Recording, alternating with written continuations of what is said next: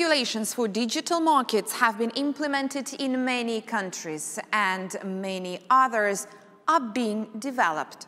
The European Union is discussing a new Digital Market Act, a regulation package to shape the future of the digital economy in Europe, which will have far-reaching implications.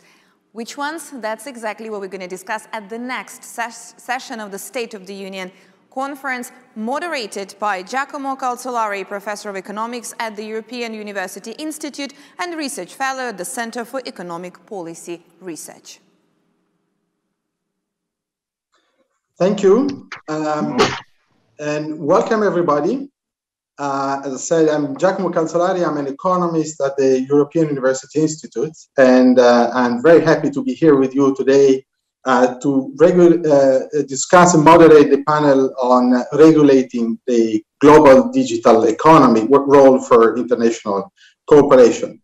So let me start really thanking our panelists. I will introduce them in a moment, but I also want to thank our audience for this late event that has been necessary to accommodate different time zones around the world. So this is going to be an intense panel. We have many distinguished panelist speakers, and we only have 50 minutes for a topic that I'm sure could take us discussing for hours. So without further ado, let's set the scene. So I would say that there is a general consensus that the tools we currently have, typically coming from competition policy, that intervene ex post on markets, have effects that are too small, they arrive too late, and then to be not particularly effective when applied to digital markets. So although we don't necessarily all agree with these statements, we could say that nevertheless, the train of regulation has already left the station.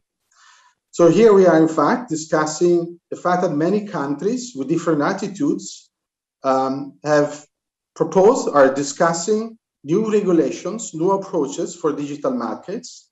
For example, Europe is participating in this process with the new Digital Market Act, actually a combination of acts, proposals, the Digital Market Act with the Digital Service Act, together a package that may actually shape the future digital economy, not only in Europe, but also let's mention the Data Governance Act.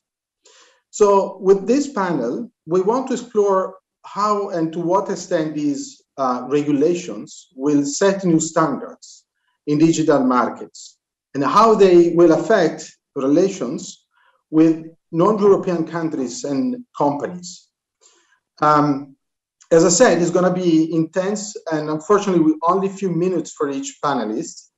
And so I would like also to set the rules of the game for our panel. So we are going to have 2 rounds of questions with, please, short answers. The first round, I would like our panelists to tell us what they think is today the most relevant issue with regulation of digital markets in general. I'm sure there will be differences which will make this panel's view rich and interesting. In the second round, I would instead like to ask our panelists to elaborate on the global dimension of these issues. Finally, we will hopefully have some time left for a short round of Q&A questions from our audience. So let's start with the first round, and we democratically proceed in alphabetical order. So I'm going to ask Vincenzo Amendola, who is Undersecretary of State for European Affairs of the Italian government, to break the ice. Thank you, Vincenzo, and let's start. You are muted, Vincenzo. Yes. Thank you, Giacomo. Thank you, Professor. Big greetings to all the guests. Thank you for the democratical orders. That was my problem at school every time. And I will try to open the debate in a way that I can facilitate. I think that this is the cornerstone of the European Union legislation for the next years, because all the three regulations that we are going to have it and to discuss it will strengthen the cooperation between European Union and within the countries that are composing this frame. Of course, first point is to update ourselves. When we speak about open strategic autonomy of the European Union, we think two main pillars. One is green and one is digital, that are two twins that they have to work together. But of course, we know that this regulation, they have to not just to boost the European capacity and in terms of our economical approach and also our in terms of industrial approach, but we have also to compare it with the technological uploading, because sometimes the European regulation comes later. And when we speak about technological development, we cannot be so late. So first of all, is a way to strengthen our unity in terms of European Union. And for the first time, and this is the big change, and I will conclude, is that we have also resources, because you know Europe for many years we compelled with a lot of statement without any resources. All the next generation plan, 20% will mean resources to implement our digital framework and our digital cooperation. Just for Italy will be something like 42.5 billion in terms of data, technology, infrastructure. So it's a big boost. From one side, regulations, to the other side means resources to develop. But our way to discuss among the European, and then we check also globally what does it mean, is to have a quick speed analysis, regulation, implementation, because the technological development in Europe was one of the pillars that we never developed in the last period. And if we want to be a global competitor, we need to fast our way to be part of this global competition. Thank you, Vincenzo. Thanks a lot. So next in turn, Cristina Caffarra. Cristina, she's a senior consultant to Charles River's Associates in Europe. Thank you, Cristina. Thank you so much, Giacomo. Thanks for this invitation. And I think it is important, even though I have very little time as a private sector speaker, to always start with a brief disclosure, because it's a question of integrity for me, and people who listen need to know where people come from. Just briefly, I've done work adverse to Google. I work for multiple regulators. I've done work for Amazon, for Apple, for Netflix, for Uber, for Microsoft. So these are some of the past clients.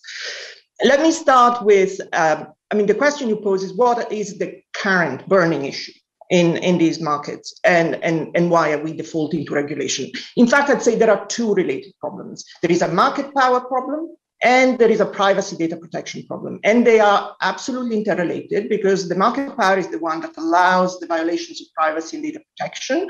And in turn, these violations support and entrench the market power. So we are in a world of surveillance, awash with tracking, under siege from personal ads. My phone is listening to me, all of the way to amplification and hate speech.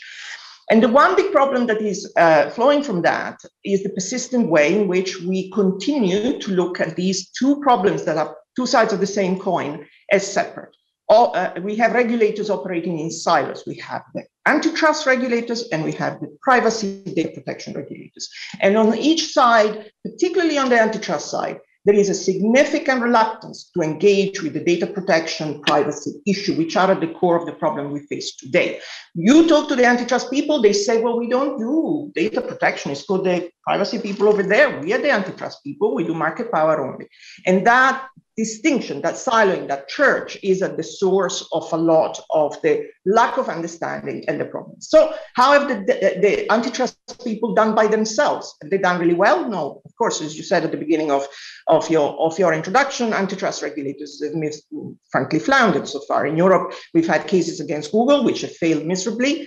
There have been fines that have gone nowhere and certain remedies have been ineffectual. We've never achieved to do anything with Facebook other than allowing through toxic mergers one after the other. We have an antitrust theater going on with Amazon and Apple, and we'll see where that takes in maybe 5 years.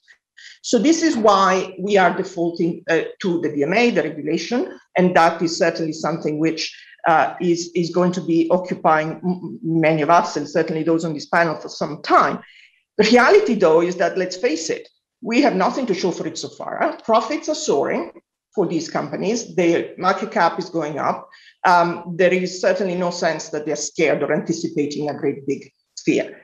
What we're seeing and what we will see, and I hope that Andreas Schwab here is going to handle this and take it to the other way with the parliament process, is an attempt for regulation, which is certainly remarkable at the current time. The rules that are being proposed are a mishmash of things. It's not clear to many how they're going to be actually operational, how they're going to constrain these companies with very different business models. It's very easy to say don't self-preference, but it means different things for different business models. So we need to be precise if we want them to absolutely stop doing bad things. It's not enough to enunciate a general principle. So I think it will be a big job to take this to be something that is actually implementable, but it is extremely important given the failure of antitrust so far. And then briefly, and to conclude, this is not the only game in town, of course. We'll talk about international scene, and we have, of course, the US, who at the moment is totally unimpressed with regulatory developments, and they think, well, we are going to do antitrust litigation, thank you very much, and we'll see where we get. So we're at different stages in this curve, but we can talk about that in the second part. Thank you. Thanks a lot, Cristina. Thank you. So next in line, Ziyang Fan is head of digital trade at World Economic Forum. So Ziyang, thank you for being with us today. Well, thank you so much, Professor. And before I answer the question, maybe I can suggest maybe just to reframe the question a bit.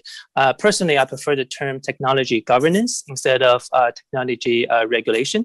Regulation obviously is a major part of governance, but there's definitely a lot more than just regulation. By definition, regulation takes time, whereas the development technologies is much, much faster. And also, regulation implies a top-down governmental approach. And as we all know, especially in the tech space, we need a lot more stakeholders to really achieve our goals. So to answer the question, definitely tons of issues in privacy, trust, etc. Competition. My distinguished fellow panelists will address that. For me, I work in digital trade, so cross-border global space. So for me, interoperability is really the key issue here. If you look at the regulation, no matter from what country or region, regulations have borders and internet doesn't, and that's a real challenge. Some examples, the data transfer is obviously something we all know. We know well. The data privacy, rules, vary from place to place. GDPR certainly has become the de facto rule globally in a way, and the gold standards, but not all places, right? Not all countries and regions have similar rules as GDPR. And so how do we make sure that all those rules can work with each other? And what if there's an even more stricter rule than GDPR comes out? How should Europe react to that? Another example is digital payments. Right? I can send my email in an instant to the other side of the world, but if I want to send any payments, it takes literally days. Right? And it's in many ways, it's the fragmented regulations, right? The different anti-money laundering, customer rules and licensing regimes, etc. Whereas the rules from one country is not interoperable with another. So that even if you have the technologies that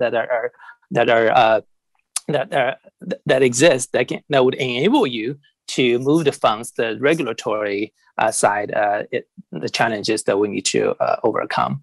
Of course, another example from digital trade is that the digitizing documents right now in many places we would still need literally physical documents for global trade. But when you move to the digital space, there are so many different data models and data standards. So those are another examples. Interoperability for me is one of the most relevant issues. Thank you. Thanks a lot. Marietje Schaake, she's the International Policy Director at the Cyber Policy Center at Stanford University. Thank you, Marietje. Thank you so much. It's a real pleasure to join you, although, of course, Florence is a little bit more appealing than the screen. We hope to be able to visit Italy again soon. Let me just try to take a slightly different angle than the previous two speakers who have said very wise, or three speakers, apologies, very wise words. When we think about regulating, let us not forget that regulating is not an outcome. It's a process that can lead to a gazillion different destinations. But if you ask me what I believe the priority is in terms of regulating the global economy, it should be to tilt the balance back in favor of protecting public values and the public interest. In some ways, I believe one of the biggest problems of the digital world, the digital market, is the market itself, the outsized power for companies when it comes to governing technology, setting standards, making very impactful products and services that essentially end up eroding some of the roles that democratic governments have.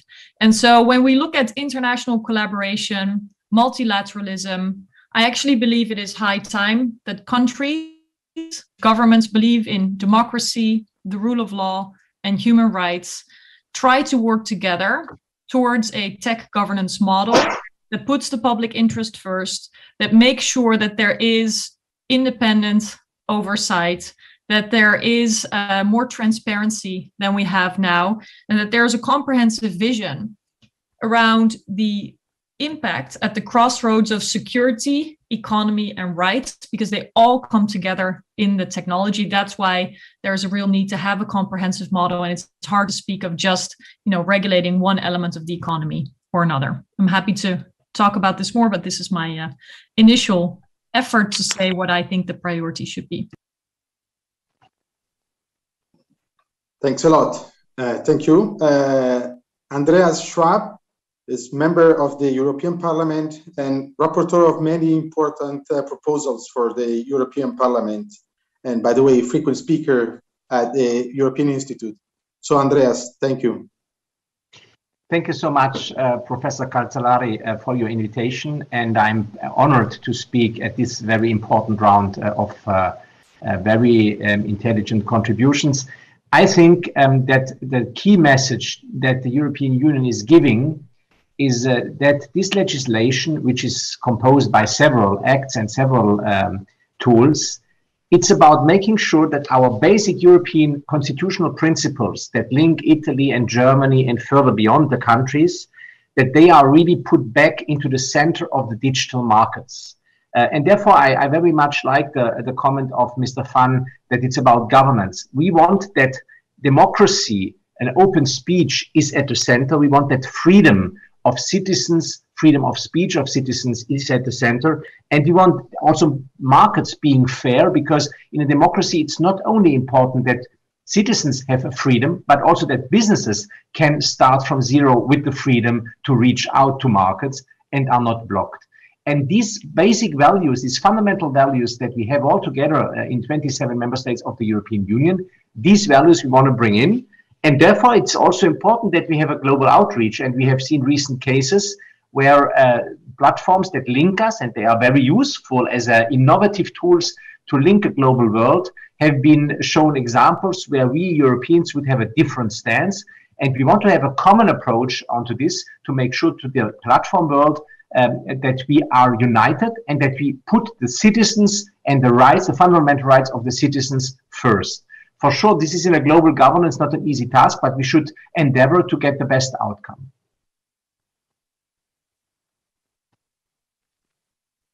Thank you so much, Andreas. This has been very interesting round as I was reviewing. So next step I would like to cover with you is to think about, so you mentioned different and important aspects of the topic of our panel. So what I would like to discuss now with you is how do we cooperate? So clearly there is a global dimension in what we are saying. We are talking about markets that do not really face boundaries. No, so digital markets don't have boundaries. So how do we cope with this type of environment? How it is possible for countries or a set of countries to start intervening, regulating in digital markets? And so let's start again with our round. So Vincenzo, I'm back to you. Yes, thank you. Thanks to all the intervention, because were amazing. I want to recall what Mariette say about comprehensive framework, because this is our problem in terms of legislation, that we have to have comprehensive framework taking account of all the identity card of the European Union in terms of freedom, respects of the human rights, and so on. At the same moment, we are a free market and open market, and our strategic autonomy was always to be considered open. We are going in this direction in terms of vision. So when a member of parliament and member of government, they have to implement this regulation, all these 3 new regulations, they have to upload itself in a way that is amazing if you think the challenge that is in front of us and the big delay that the European Union has it. But when we speak about strategic autonomy, it means that we are open for cooperation. And when we speak about cooperation, the strong cooperation within European Union means also a strong cooperation with those partners that share our values, starting from, for example, United States, where we are working and this particular new administration is going in the direction that we really appreciated. So the partnership between the firms of both sides of the Atlantic, they have to confront itself to the same big question: the comprehensive approach, the market capability, and the technological development that we have to share. I like also the European Union that play a role in the so-called level playing field, because in the digital space and the inclusion of entire production system in the value chain means also to call for a multilateral approach that has to have some reciprocity with other country that we had no in the past. And we know that also in some cases the digital space is also based on value, and based on value means also to secure our value for our citizen data. So comprehensive approach, European regulation, a strong partnership with the country that they share the same values that we have. Thank you, Vincenzo. Cristina, it's your turn. The global Yes, I'm an antitrust person, and I listen with interest to these different points of view. Let me try and put a slightly provocative perspective. Of course, we all agree violently that there is a need for some sort of international convergence, okay? But there is, I mean, in a way, we are converging towards similar goals. I want to see international getting on with it, not more discussions about what convergence may mean. And I don't mind a level of experimentation along different paths, as long as we are getting on with it. Because what I want to not see is further delays and cases that take too long, and the regulation that takes far too long and gives incredible leeway for companies to continue to do nothing, which is the reason why we can see, as I said before, capitalization that are stellar, because nobody believes that antitrust and regulation have got any teeth, because nobody has ever done very much. So what we are seeing now in Europe, yes, there are sort of common values, but it isn't the only show in town. And this idea of the Brussels effect, I think, has lost a little bit of its shine. We have initiatives in parallel in the UK, which is certainly doing its own thing. In Germany, Germany is doing its own thing also in parallel within the constraint. Australia is a super important agency that is doing its own things, not through regulation, but through markets inquiries and setting out sort of design of remedies. And then you have, of course, the super important role of the United States. The United States are agreeing with the sort of general goals, but they're not going about it in the same way for very clear cultural, historical, legal reasons. They have nothing in common with the old liberal fairness principles. They are coming to it, if they are on the extreme left, they're saying this is all about dispersion of economic power. If they are on the extreme right, they're saying break them up. And in the middle, you have the moderates that say, well, let's give a chance to reinvigorating antitrust litigation. And it isn't entirely the federal government. A lot of the work I'm involved in with the state AGs is state level, right? It's litigation brought about by the states. So we are in a world in which we are observing, yes, a general kind of convergence of sort of goals, but the ways to get there are very diverse. And not everybody is falling into line with the Brussels effect, but that's okay for me. I would like to see experimentation in this kind of field. More people doing slightly different things as long as we get on with it and not leave it too late. I'll stop here. Thank you, Cristina. Marietje. Oh, sorry. I was wrong. No problem. Ziyang, sorry. Yeah, no worries. I mean, the title of this panel is, regulating the global digital economy, what role for international cooperation? I think there obviously a tremendous role for international cooperation, but how do we do it? Maybe I can offer two suggestions, one from the public governmental perspective and one from the public and private partnership perspective. One from the government or governmental bodies, obviously they can play an extremely important role by setting global standards or at least consensus on what the kind of set the rules of the road, as we call it in the US. So, for example, one agreement I really like recently is the Digital Economy Partnership Agreement. That is an agreement among Singapore, Chile, and New Zealand. Not very large economies, but definitely very forward-looking. And in this particular digital economy agreement, it set the rules and the framework for important digital issues, everything from data, but also they went beyond that. They discussed emerging technologies such as AI and blockchain. I think agreements like that, I think European Union can definitely play a role in that, is to provide a framework, a forward-looking framework, not just ex post to address the issue, but to anticipate and to set the and guide the rules. I think that would be tremendously helpful. And on the non-governmental side, I think a public and private partnership will be extremely helpful, especially in the technology space. A more bottom-up approach, so to speak, because we all know international official negotiations may take a while, to Christina's point, but we don't have to wait, right? We can support and complement the official process and provide ideas. On the World Economic Forum is the international organization for public and private partnership. We do quite a bit of work in this space. And for example, we actually have a group on digital payments that consists of central bankers around the world, so governments, and also companies, payments or mobile company, civil society, and academia. We'll bring them all together and say, what should the rules of the road be for digital payment? And then we present it to the governmental bodies. So I think in both from the governmental and non-governmental side, there are ways we can push and advocate for international cooperation. Thank you. Thank you, Ziyang. Mariette, it's your turn.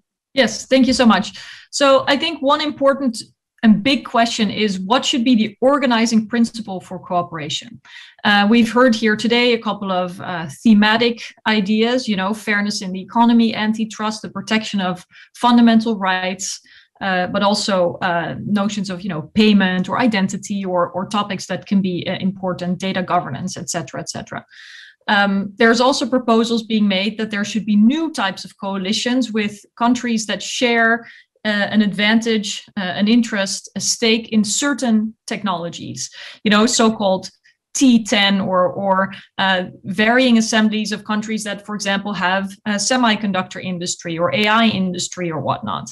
And where I think that is problematic is that it actually separates out otherwise like-minded nations. And so I believe the organizing principle for international collaboration should really be the countries that share a belief in democracy, that share a commitment to the rule of law and to international law, and that circle of countries should be as big as possible. And this, I mean, we're talking in a European context, is going to ask quite a bit of questions from the EU to decide where it wishes to compromise, because indeed it has benefited from this first mover advantage. Cristina mentioned the Brussels effect, the idea that, you know, the GDPR set a global standard. And so I think there's an expectation and maybe a little bit of complacency sometimes that the EU should be able to always set the rules and others might follow, even if growth, as the minister also said, is something that is a really important area not to forget. In any case, the question will have to be, what common ground can like-minded countries find, and can do so in the global perspective, where the urgency should not come from whether neighbors disagree a little bit, but rather whether neighbors can find each other in light of global challenges. Thank you, Mariette. Thanks. Andreas, what's your take on the global dimension? No, thank you very much. That comes at a very good moment, this question. And I have again the pleasure to put a bit of an additional point of view on it. I would like to join Mariette on the point that she said it's important that like-minded nations in the world move on. And I think the fact, for example, that the Cybersecurity Directive that I was the rapporteur of, together with the General Data Protection Regulation in Japan, has been taken over more or less 100%, shows how like-minded nations can work together, and by doing so, even facilitate the work for platforms that act globally.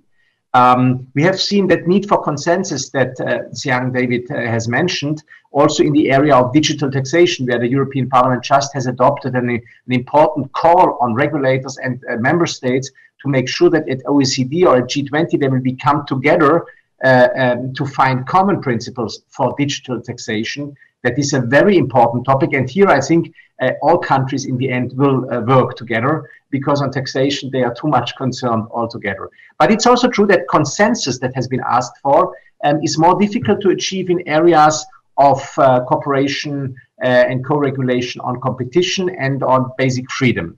So the Digital Services Act and the Digital Markets Act cover areas where there are more problems. I mean, on digital markets, from my point of view, it's not a problem between the US and the European Union, and not even with Japan and Australia, because all the conflicts between so-called the old or the non-digital and the digital economy, they are in all countries of the European Union. And by the way, Cristina, Germany is not doing something else than the others, because these proposals will be fully harmonized. So there will be one law for the whole of the European Union. And I think there we agree most of all. The key question will be, from my point of view, what we do in the area where freedom of speech is concerned, where we have our European approach on some regulatory questions.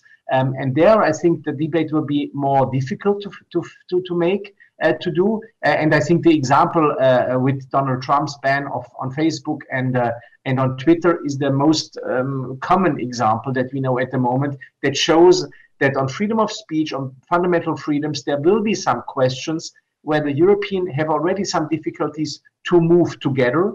But when they move together, that can be a bit different compared to other parts of the world. And here I think we have intelligently to find ways for international cooperation, because for sure we want not to accept any reduction of the basic freedoms that the European citizens enjoy. And I think for us, it's most easy to find common ground with the Americans and, for example, the Japanese and the Australians. So we will work hard on this, and we have already some milestones, but now it's getting to the heart of the debate, and we have to be very clear what we want to achieve as Europeans in that.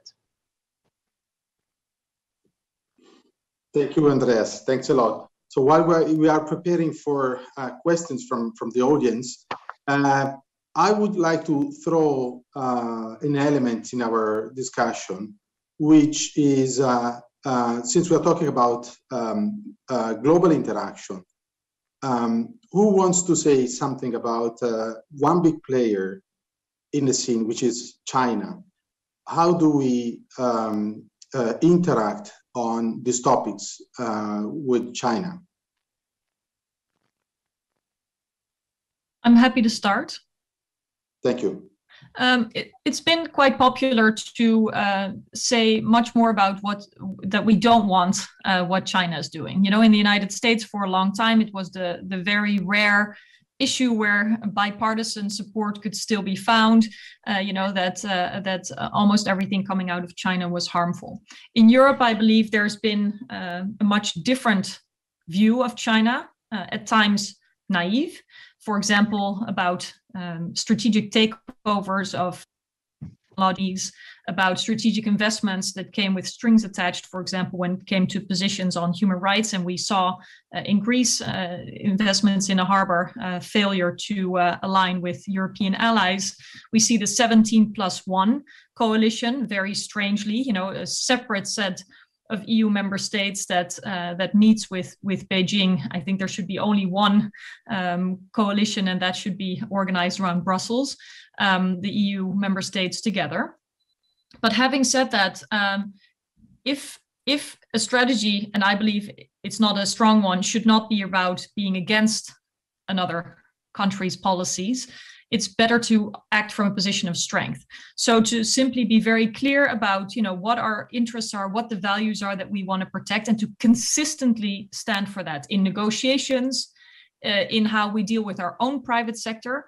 Because I remember well from being a member of European Parliament, I was on the International Trade Committee. We would travel to Beijing. The businesses from the EU had a long list of issues that they hoped the politicians would raise, as we did, because they were legitimate points. But our Chinese counterparts would nod and smile and say that these businesses were welcome to raise their points themselves, of course, knowing that that would never happen. And so this type of separation, fragmentation along national lines, along business versus governmental or political lines, is not helping. So I would say the EU needs to have a strong agenda, a strong set of issues that it cares about, so that it can engage on the basis of confidence, and a proactive set of issues that it wishes to work out with China or with others for that matter. Thanks a lot. If you want me, I can add on this very little. Thank you. Because I think it's a very good point. I would say that we can be very proud of the fact that with the Americans, although all these giants at the moment are coming from the US, it's a very transparent atmosphere. We know exactly what the American government is doing. We know exactly how the American business has different points of views.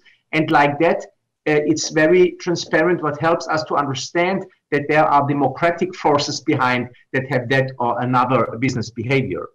I'm not really sure how this is about China. We have been seeing some companies, they're growing immensely, but apparently the Chinese government doesn't like their, let's say, behavior to continue. I mean, we believe that China has definitely a place for digital giants as well.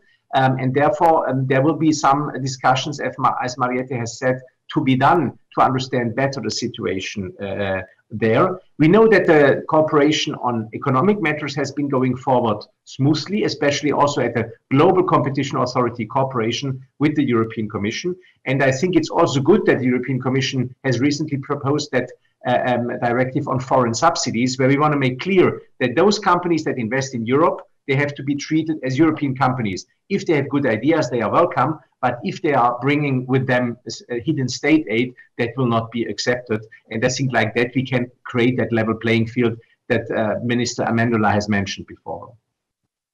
Yeah, maybe just 30 seconds from me. I'll say, while definitely stand up for values, try not to maybe politicize the tech space to the extent possible, because I think, you know, if we can find common grounds, it would go a long way to prevent the, you know, the data islands that, you know, we're seeing happening. Just for example, when it comes to data privacy, there's a common perception that, you know, China or Chinese people don't care about data privacy, but if you look at what's happening on the ground, there's actually been a growing voice and backlash against companies who don't value privacy on the ground. So I think, you know, just one example, yes, there are definitely a lot more complicated issues, but try to find some common grounds will also be helpful to pave the way. Thank you. Thanks a lot. Thank you. So I have a couple of questions from the audience. By the way, unfortunately, our time is really flying. So one question for Cristina from Benedita. So by definition, most of the big tech companies are inherently global. However, as Cristina has pointed out, there are 2 or 3 different views on how to regulate these companies. So can we expect global coordination to exist to realize what our regulatory silos expect to be created? It's a very good question, and it is going to the core of what I was trying to say. I hear people here making a lot of good points about the need for coordination. My point is that, of course, these companies are global, but we have agreement fundamentally across, I think, a number of jurisdictions and blocks around what are the issues with these companies, what are the problems, how they have manifested themselves. So I don't think we need to debate any further the notion of network effects, the fact that there are economies of scope, the fact that this market tips, the fact that there is market power. We know that. So the issue is, how do we address it? And I think there is a difference which is inherent, as I said, in history, in legal practice, and in philosophy, which persists, but I don't think it's fatal. I think that the issue is urgency. That's why I said it's getting on with it, rather than just philosophizing about it for another 3 years. We have cases that have failed to deliver. This is fact. This is why in Europe, when you talk to Americans, they say, well, but you haven't really achieved anything on Google, right? So where did you go with that? So we need to get to a place where you enforce, and the enforcement is effective. Regulation is the next stage. And to Andreas's point, I know that Germany is going to be harmonized. My point was just they've evolved the competition law for now in a way that allows them to do regulation ahead of the DMA coming into force. But it is an interesting experiment that uses competition law to get itself ahead. In a way, I don't mind. I'm happy with the antitrust litigation revival in the US, because in the US, we've seen complete death for 20 years. Nothing was happening until you had the state AGs, and then you had the federal governments doing something. By all means, they don't believe in regulation. They think regulation is just common carrier stuff. And they all think that regulation is terrible, terrible, terrible. You should go there, because they think about regulation of railways and that failed. You know, if they achieve something effective, structural change with antitrust litigation, more power to them. I don't think we need to converge on the how. Let's just kind of do. That's my view. Thank you. Thank you, Cristina. A quick question for Vincenzo. There is a lot of talk for international cooperation between EU and the big jurisdiction like the US, Australia. I'm cutting short the question. But can Europe have an international stance if it is internally fragmented at the digital regulation level? Really few words, Vincenzo, and then we have to close. Yeah, a few words, just a joke. Sometimes we are stronger when we have to be united with the non-EU member than when we have to discuss among ourselves. So I think that the regulation that MEP was mentioning now yesterday from Vestager on the level playing field is a way. Then if we go on the fiscal dumping within the EU, we see that we have many fights. So in this sense, I think we are moving and we have to move faster. Thanks a lot. Thank you. So one probably last question for Andreas by Philip. Will the data disclosure requirement for prospective gatekeepers in the draft of DMA hinder or help European tech startups relative to startups elsewhere? I mean, that proposal of the European Commission is not yet endorsed by Parliament, so we will have to see as to whether it survives the process of the lawmakers. But obviously, I think, Minister Amendola has mentioned it, what we want to achieve is that Europe remains an open place for all digital companies and also for all non-digital companies, and a place where innovation is flourishing. And to achieve this, we have to find the right balance of freedom of business and of regulation. And that's what we aim at. And I kindly ask to give us a bit of patience and time still to come to an agreement. In the end, we will see where it ends. But so far, it's not clear that this proposal will survive the parliamentary process. Thanks a lot. Thank you. We are about to close. So let me just wrap up. We need to be quick. We need to be patient, and we need to cooperate on this important topic. So I will close our panel here, and let me really thank warmly all of you for your really enlightening speeches and ideas. And I really enjoyed the diversity and the different questions that we have addressed in this panel and the different views that we have seen. So thanks a lot for being with us tonight. Thank you. Thank you. Bye-bye. Thank you.